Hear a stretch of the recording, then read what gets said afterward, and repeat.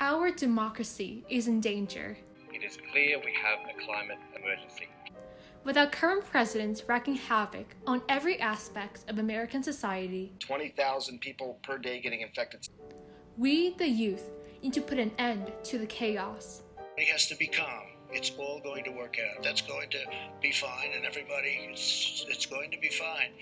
And begin to make a change. I'm Claire. I'm Nadia.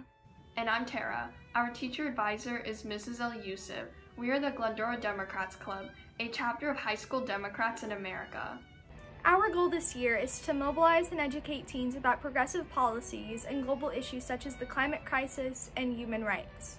Our biggest priority before the election this November is to get as many Tartans registered to vote as possible.